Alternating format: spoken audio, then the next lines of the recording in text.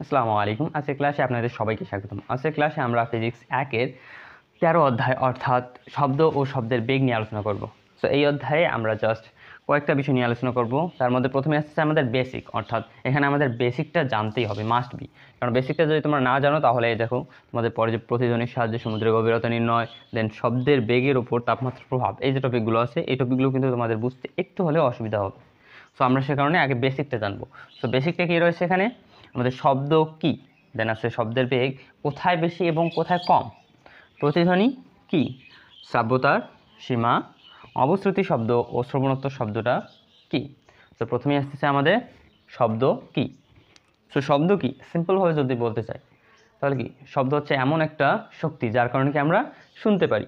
তাহলে এখন আমরা যদি বলি সংজ্ঞাটা কি, তাহলে সংজ্ঞা হচ্ছে শব্দের যে শব্দ এক প্রকার শক্তি যা আমাদের শ্রবণের অনুভূতি জন্মায় বা শোনার অনুভূতি জন্মায়। দেন আসলে কি, শব্দের বেগ কোথায় বেশি এবং কোথায় কম।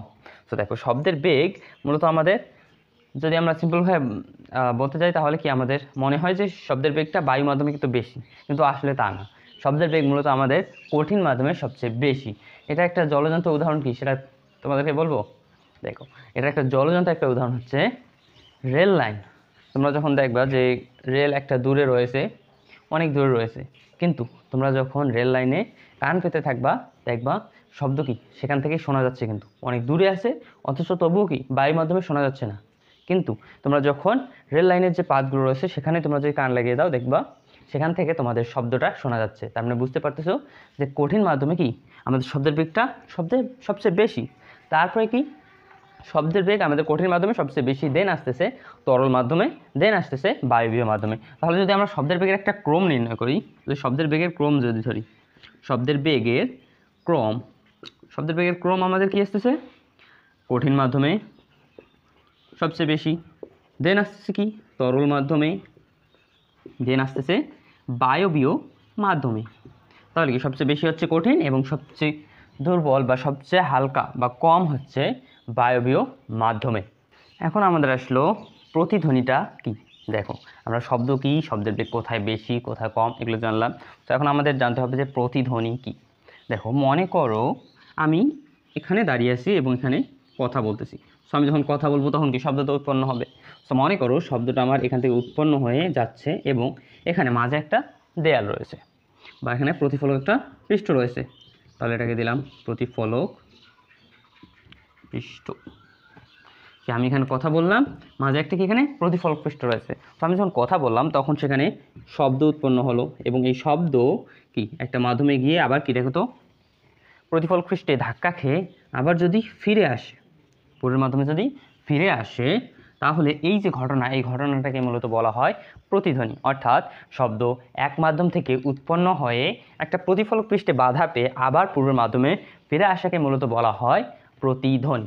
তো এখানে মনে করো প্রতিধ্বনির ক্ষেত্রে, এখানে মনে করো আমার এটা ধরলাম এ, এটাকে ধরলাম বি পয়েন্ট। তো এ থেকে বিতে যেতে যদি আমাদের T1 সময় এবং D1 দূরত্ব যদি অতিক্রম করে, তাহলে বি থেকে এতে আসার সময় এবং যদি আমাদের এখানে বি থেকে এতে আসার সময় যদি T2 সময় এবং D2 দূরত্ব অতিক্রম করে, তাহলে আমরা এখানে কি বলতে পারি, এখানে আমরা বলতে পারি যে আমাদের এই T1 এবং T2 সমান।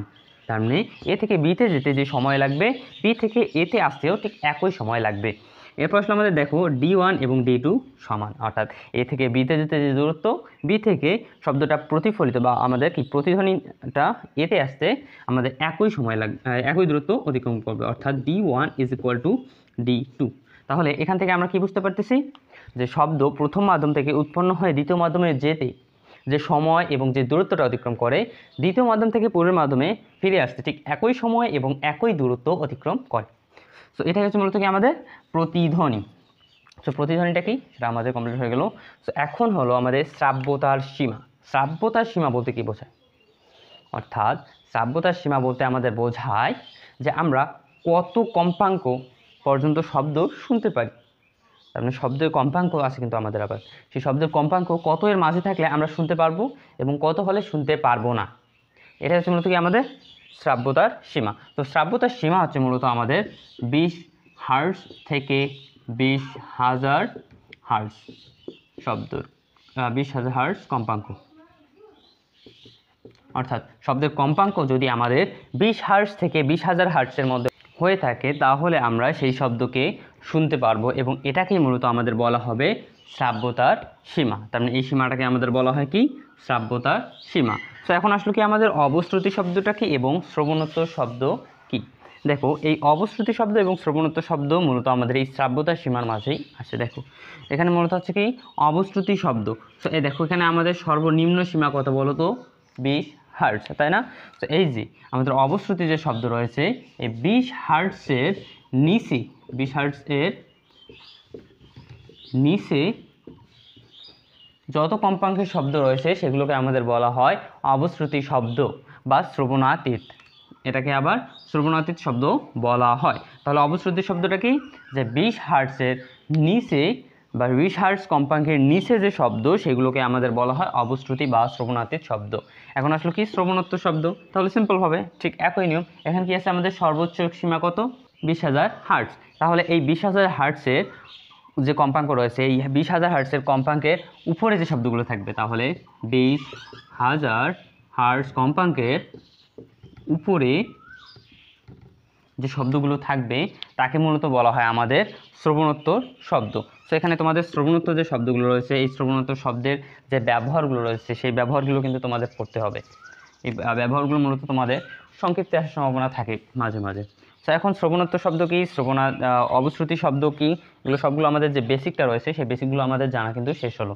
তো এই বেসিকগুলো যদি আমাদের জানা শেষ হয় তাহলে আমরা আমাদের পরবর্তী যে স্টেপ অর্থাৎ প্রতিধ্বনির সাহায্যে সমুদ্রের গভীরতা নির্ণয় করো এই টপিকটিতে চলে যাব। আচ্ছা তোমরা সবাই নিশ্চয়ই টাইটানিক জাহাজের কথা শুনেছো, তাই না? তো মনে করো তুমি এই মুহূর্তে সেই টাইটানিক জাহাজের একজন চালক এবং তোমাকে বলা হলো যে তুমি যে জায়গায় রয়েছো, সমুদ্রের যে জায়গায় রয়েছো সেই জায়গার গভীরতা নির্ণয় করো। তো তাহলে তুমি কি করবে? দেখো সেই জায়গায় তোমার যে কাজটা থাকবে সেটা হচ্ছে এই যে প্রতিধ্বনির সাহায্যে আমরা নির্ণয় করব। যদি তুমি নাও বলো দেখো আমি বলে দিচ্ছি তাহলে কীভাবে। তো আমরা কি আছে প্রতিধ্বনির সাহায্যে এই সমুদ্রের গভীরতা নির্ণয় করব সেই জাহাজের কি তল থেকে বা জাহাজ থেকে বা জাহাজের আমাদের যে পানিপৃষ্ঠ রয়েছে সেই পানিপৃষ্ঠ থেকে সমুদ্রের গভীর পর্যন্ত কত উচ্চতা সেটা নির্ণয় করব। তো মনে করো এখন তুমি যে জাহাজটাতে আছো সেটি হচ্ছে এই জাহাজটা।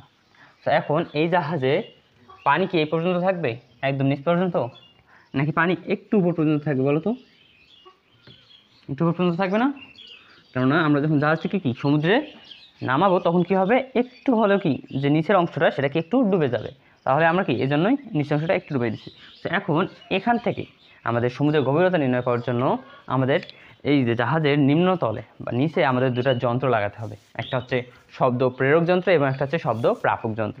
অর্থাৎ এটা মনে করো এটা হচ্ছে আমাদের একটা যন্ত্র এ ধরলাম এবং এটাকে আরেকটা যন্ত্র বি ধরলাম এবং এই দুটো পরস্পর ডি দূরত্বে রেখে দিলাম।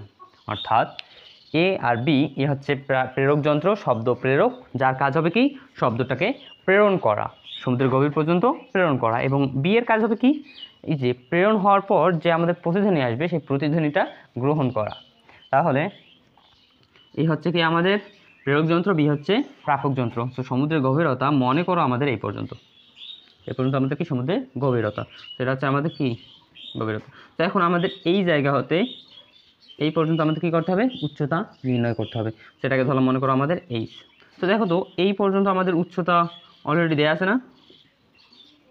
কেননা আমরা কত নিচে আমরা আমাদের প্রেরক যন্ত্র এবং প্রাপক যন্ত্র বসাবো সেটা কি আমরাই তো জানবো, তাই না? তো এটাকে ধরলাম মনে করো আমাদের এইচ, স্মল এইচ, এবং এটা আমাদের পুরোটা হচ্ছে কি ক্যাপিটাল এইচ। তাহলে এখন আমাদের আর কোনটা দূরত্ব লাগে? এই যে দেখো এতটুকু আমাদের লম্ব দূরত্ব কিন্তু লাগে। তো এখন এখানে আমাদের এ ছিল প্রেরক যন্ত্র, অর্থাৎ শব্দ উৎপন্ন করে আমাদের এটা কী করবে শব্দটাকে প্রেরণ করবে কোথায় সমুদ্রের গভীরতা পর্যন্ত। তো যখন এখানে আমাদের শব্দটা উৎপন্ন হবে তো প্রথমেই একবার হবে কি এ থেকে সরাসরি বিতে যাবে একবার শব্দটা, আবার কী হবে শব্দটা আমাদের সমুদ্রের গভীর পর্যন্ত যাবে এবং এখানে বাধা পেয়ে অর্থাৎ প্রতিফলিত হয়ে আবার বিতে চলে যাবে। অর্থাৎ এতে আমাদের এ থেকে এটাকে ধরলাম সি মনে করো গভীরতা, তো এ থেকে সিতে একবার আসবে, দেন সি থেকে প্রতিফলিত হয়ে আমাদের কোথায় যাবে প্রাপক যন্ত্র অর্থাৎ বিতে চলে যাবে। তো এখন এর যে আমাদের লম্বালম্বি যে দূরত্ব দেখো তো আমাদের এই দূরত্ব এই যে আমরা এই যে দূরত্বটাও দেখলাম এই দূরত্ব এবং এই দূরত্ব আমাদের সেম হচ্ছে না? অবশ্যই সেম। তো এটাকে ধরলাম মনে করো সি আর এটাকে ধরলাম ডি পয়েন্ট হচ্ছে কি সিডি। তার মানে এখন আমাদের কার মান বের করতে হবে, এই সিডি এর মানটা বের করলেই আমরা দেন কী করবো শেষে, এই যে আমাদের এইচ এবং এই যে আমাদের সিডি যে রয়েছে, এই এইচ এবং সিডি যোগ করলে মূলত আমাদের এই মেইন এইচ পাওয়া যাবে। অর্থাৎ সমুদ্রের গভীরতা is equal to small H plus আমাদের কী করবো সিডি, এই দুটো যোগ করলে কি আমরা সমুদ্রের গভীরতা পেয়ে যাব। তো এখানে প্রথমে আমাদের যে কাজটা করবো, যেহেতু শব্দ প্রথমে উৎপন্ন হয়ে এ থেকে বিতে গেছে, তাহলে এ থেকে বি এর ক্ষেত্রে আগে যাই। মনে করি শব্দ এ থেকে বিতে যেতে t1 সময় লাগে, তাহলে অতিক্রান্ত দূরত্ব কি হবে, অতিক্রান্ত দূরত্ব আমাদের অতিক্রান্ত দূরত্ব এখানে কি, এ থেকে বি এর দূরত্ব কি ধরছিলাম আমরা, ডি, তাহলে ডি ইজ ইকুয়াল টু, আচ্ছা আমরা এস ইজ ইকুয়াল টু কি জানি বলো তো, অর্থাৎ অতিক্রান্ত দূরত্বের সূত্র কি জানি, S is equal to V T, তাই না। সেখানে এস বলতে আমাদের ডি, ভি বলতে আমাদের শব্দের বেগ, কি আমরা এখানে কিন্তু শব্দের বেগ শব্দ নিয়ে কাজ করতেছি, তাহলে এটা হচ্ছে ভি হচ্ছে কি আমাদের শব্দের বেগ, ভি, আর টি বলতে হচ্ছে t1, কেননা এ থেকে বিতে যেতে আমরা কি কত সময় ধরছি, t1, রাইট। তো এখন তাহলে এখানে আমাদের দেখো তো শব্দের বেগ পেলাম, তারপর কি দূরত্ব পেলাম এবং t1 অর্থাৎ সময় পেলাম। তো এখন বলো তো এটা আমাদের পানিতে রয়েছে না, তো পানিতে যখন আসে, তো এখানে বিভিন্ন জায়গায় যখন যাবে তখন আমাদের ভি এর মান অর্থাৎ শব্দের বেগের মান সেটা কি একই হবে না, এ থেকে বিতে যে বেগে গেছে এ থেকে সি এবং সি থেকে বিও ঠিক একই বেগে যাবে। তাহলে এখানে আমাদের ভি এর মানটা তাহলে বের করে নিই একটু, ভি ইজ ইকুয়াল টু আমাদের এসেছে ডি বাই t1, সেটাকে মনে করো আমরা 1 নং সমীকরণ ধরলাম। তো দেখো আমাদের এ থেকে বিতে যেতে যে দূরত্বটা সেটা আমরা হিসাব করলাম। তো এখন আমরা এ থেকে সি এবং সি থেকে বি এর আলোচনা করব। এখন শব্দ এ থেকে সি ও সি থেকে বিতে যেতে যদি আমাদের t2 সময় লাগে, t2 সময় লাগে, তাহলে আমাদের অতিক্রান্ত দূরত্ব কত হবে, তাহলে আমাদের এ থেকে সিতে যেতে এবং সি থেকে বিতে যেতে যদি আমাদের t2 সময় লাগে, তাহলে আমাদের এতে অতিক্রান্ত দূরত্ব কি লিখতে পারি, এসি প্লাস বিসি, অর্থাৎ এসি প্লাস বিসি ইকুয়াল কি এসেছে ভি t2, কারণ এখানে আমাদের t2 ধরছিলাম। এখন আমাদের একটু বেসিকের দিকে নজর দিতে হবে। তো আমরা কি দেখছিলাম, বেসিকে বলেছিলাম যে শব্দ এক মাধ্যম থেকে উৎপন্ন হয় প্রতিফলক পৃষ্ঠে বাধা পেয়ে আবার পূর্বের মাধ্যমে ফিরে আসতে যে সময় এবং দূরত্বটা অতিক্রম করে, সেই দুটো সময়ই আমাদের কি হয়, একই হয়, এবং যে দূরত্বটা অতিক্রম করে এক মাধ্যম থেকে আরেক মাধ্যমে যেতে যে দূরত্বটা লাগে, ঠিক সেই মাধ্যম থেকে আবার পূর্বের মাধ্যমে ফিরে আসতে আমাদের একই দূরত্ব লাগে। অর্থাৎ এখানে আমাদের এ থেকে সিতে যেতে যে দূরত্বটা অতিক্রম করবে অর্থাৎ এসি, এবং সি থেকে বিতে যেতেও ঠিক একই সময় বা একই দূরত্ব লাগবে, তাহলে এসি আর বিসি এর মান আমাদের কি হয়, সমান হয়। তাহলে আমরা এখানে সাইডে লিখে দিব এসি ইকুয়াল বিসি, তাহলে এখানে আমরা কি লিখতে পারি, টোয়াইস এসি। যদি আমরা এখানে বিসিটাকেও কি আমরা এসি লিখে দিই, এখানে বিসির জায়গায় যদি এসি দিই তাহলে এসি আর এসি মিলে কি হচ্ছে টোয়াইস এসি। দেন এখানে ভি এর মান আমরা কি জানলাম, একটু আগে কিন্তু বের করছি, V is equal to D by t1 into t2।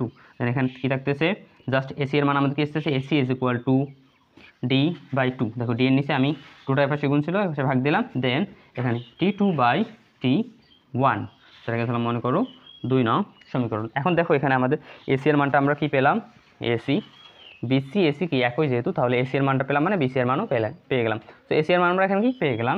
তো এখন দেখো তো এখানে আমাদের এই যে এবি যেটা রয়েছে, এবি এর মধ্যে যে এডি রয়েছে, এবি এর অর্ধেক কি বলতো এডি না, তাহলে এবি এর অর্ধেক যদি এডি হয় তাহলে এডি এর মান কত, ডি বাই 2, এডি এর মান কত, ডি বাই 2। এখন এখান থেকে আমরা একটা যে বিষয় পেলাম সেটা হচ্ছে কি এডি is equal to D by 2। দেখো এসি পেলাম, এডি পেলাম, এটা পেলাম এবং এটা পেলাম, তাহলে আমরা এসিডি একটা কোন ত্রিভুজ পেলাম বলো তো, সমকোণী ত্রিভুজ, রাইট।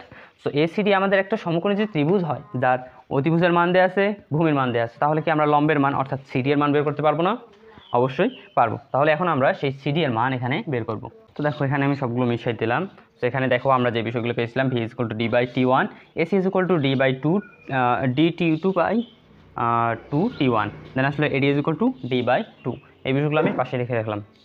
সো এখন আমি একটু কি বলছিলাম, সিডি এর মান নির্ণয় করব, অর্থাৎ এসিডি সমকোণী ত্রিভুজ থেকে। তাহলে সমকোণী ত্রিভুজ, লিখি সমকোণী ত্রিভুজ এসিডি হতে আমরা কি বলতে পারি, যে অতিভুজ স্কোয়ার, তারপর এটা কি ভূমি স্কোয়ার, তারপর এটা কি লম্ব স্কোয়ার। তো লম্ব, এখানে লম্বর মান যেহেতু বের করবো, তাহলে লম্ব অর্থাৎ আমাদের কি আসতেছে সিডি। তাহলে CD square is equal to আমরা কি জানি, অতিভুজ স্কোয়ার অর্থাৎ এসি স্কোয়ার মাইনাস এডি স্কোয়ার। তাহলে এসি বলতে আমাদের কি আসতেছে, এসি বলতে আমাদের আসতেছে দেখো এখানে কি d2/, তাহলে এখানে আমরা d/2 ইন্টু t2/t1 তারপর স্কোয়ার মাইনাস এডি বলতে আমাদের d/2 তারপর স্কোয়ার। দেন এখন এখানে d/2, আচ্ছা স্কোয়ারটা আমাদের দুটোর উপরে আসে না, তো দুটোর উপরে যদি থাকে তাহলে আমরা দুটোর উপরে দিয়ে দিই d/2 square into t2/t1 square minus এখানে আসলো কি d/2 তারপর স্কোয়ার। তো এখন দেখো এখানে আমাদের d/2 স্কোয়ারটা কমন নেওয়া যায় না, d/2 স্কোয়ার যদি কমন নেই তাহলে এখানে আমাদের কি থাকতেছে t2 তারপর স্কোয়ার, দেখো স্কোয়ারটা আমি দুটাতে দিয়ে দিলাম, t1 তারপর স্কোয়ার, স্কোয়ার যেটা ছিল সেটা কিন্তু দুটাতে দিয়ে দিলাম মাইনাস এখানে আসলো কি আমাদের, দেখো এটা পুরোটা এখানে কমন নিয়ে আসছে, তার মানে এখানে আসলো 1। দেন এখন এখানে আমি একটু সাইডে কাজ করব, তো সাইডে কাজ করলে এখানে আমাদের দেখো, তো এখানে আমাদের সিডি এর উপর স্কোয়ার ছিল না, দেখো এখানে সিডি এর উপর স্কোয়ার, তাই না। তো এখন এখানে আমাদের জাস্ট সিডি এর মান লাগবে নাকি সিডি এর উপর স্কোয়ার মান লাগবে, অবশ্যই আমাদের এখানে জাস্ট সিডি এর মান লাগবে। তাহলে স্কোয়ারটা পেশে কি আমাদের কী হয়ে যাবে, রুট হয়ে যাবে, রুট দিয়ে দিলাম। তাহলে এখানে কি d/2 স্কোয়ার, আর এখানে আসতেছে দেখো তো এটার মাঝে এখন লসও করা যায় যেহেতু, তাহলে লসও করলে আসতেছে t1 square t2 square minus t1 square, তাই না। এখন সিডি ইজ ইকুয়াল টু স্কোয়ারটা যখন রুটটা যখন এখানে এ স্কোয়ার এই আমাদের d/2 স্কোয়ার উপর পড়বে তখন আমাদের কি আসতেছে স্কোয়ার আর রুট কি হচ্ছে কাটাকাটি হয়ে যাচ্ছে, তাহলে এখানে আমাদের আসতেছে d/2। এখন এই যে স্কোয়ারটা রয়েছে এই রুটটা আবার আমাদের দেখো তো এই সম্পূর্ণ t2 square minus t1 square by আবার কি আছে t1 স্কোয়ারের উপর আলাদা আলাদাভাবে আছে না, দেখো এই রুটটা কিন্তু আমাদের এই রুটটা d/2 স্কোয়ারের উপরও রয়েছে, আবার t2 স্কোয়ার মাইনাস t1 স্কোয়ারের উপরও রয়েছে, দেন আসলো t1 স্কোয়ার, এই t1 স্কোয়ারের উপরও রয়েছে, তার তিনটার উপর আলাদা আলাদাভাবে রয়েছে। তো এর উপর যখন আলাদাভাবে পড়লো তখন আমাদের স্কোয়ার রুট কাটা গেল, যখন এর উপর পড়বে তখন কি আমাদের কাটাকাটি কিন্তু যাচ্ছে না, যখন এর উপর পড়বে তখন কিন্তু আবার কাটাকাটি যাচ্ছে, তাহলে এর উপর যখন পড়বে তখন কাটাকাটি হয়, মনে করো t1 বাইরে বের হয়ে আসলো, তাহলে এখানে আমাদের কি থাকতেছে t2 square minus t1 square. তাহলে এখানে আমরা কি লিখতে পারি d/t1 into root over t2 square minus t1 square by 2, 2টাকে এখানে নিয়ে গেলাম, একটু সাজিয়ে লিখলাম। তো একটু আগে আমরা কি পেয়েছিলাম বলতো এক নং থেকে, যে v ইজ ইকুয়াল টু আমাদের d/t1, তাহলে d/t1 এর জায়গায় আমরা কি লিখতে পারি, v লিখতে পারি। তাহলে এখানে আমরা কি দেই d/t1 এর জায়গায় v দেই into root over t2 square minus t1 square by 2। সেটা আমাদের কার মান বের হলো বলো তো, এই যে সিডি উচ্চতার মান বের হলো, দেখো তাহলে এই উচ্চতা পেলাম এবং এই উচ্চতা পেলাম। তাহলে এখন আমরা এই যে টোটাল এইচের মান বের করতে পারবো না, আমি কি লিখে দিয়েছিলাম H is equal to H plus CD, তাই না। তো এখন আমরা এই কাজটা করবো এখন, তো এই কাজটা মূলত দেখো এখন আমাদের কি আসতেছে H is equal to H plus CD না, তো সিডি এর মান কত আমাদের দেখো তো v/2টা আমি এখানে দিলাম into root over t2 square minus t1 square. তো এখন এই যে আমাদের সমীকরণটা রয়েছে এই সমীকরণটাই মূলত আমাদের প্রতিধ্বনির সাহায্যে সমুদ্রের গভীরতা নির্ণয়ের সমীকরণ।